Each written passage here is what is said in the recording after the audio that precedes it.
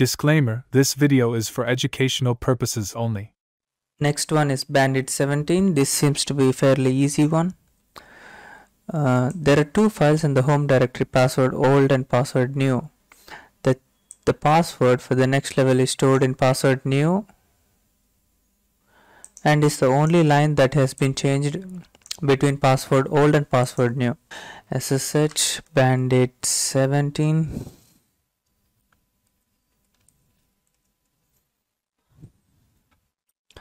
And cherry tree.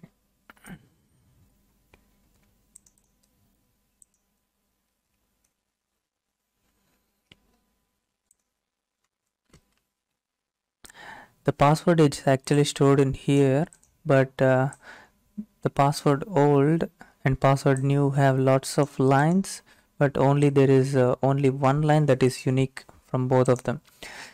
To find out what it is, you can use the diff command. If we do not use any options, we can directly use password.old and password.new.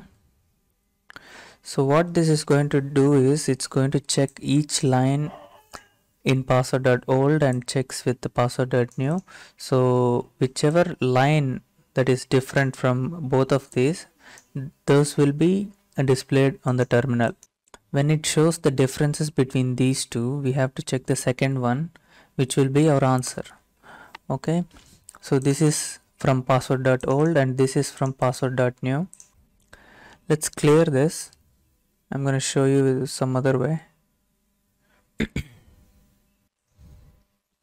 So that way is simple. You just take both of these files and create a new file out of this, and you will have all the lines again of both of these.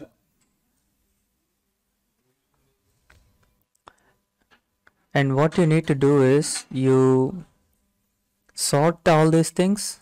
Okay, sort, and you can check the unique line then using unique command. Okay, it's as simple as that. Right, let's try that.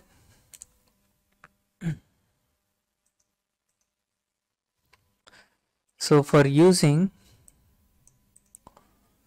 to combine both of these files into a file, we cannot do it here because we don't have enough permissions, but we have permissions in /tmp directory.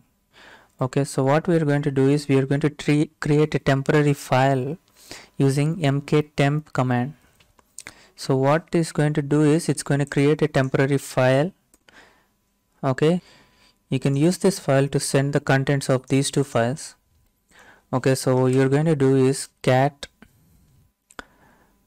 password.old and password.new, and you're going to send all of these contents into this file.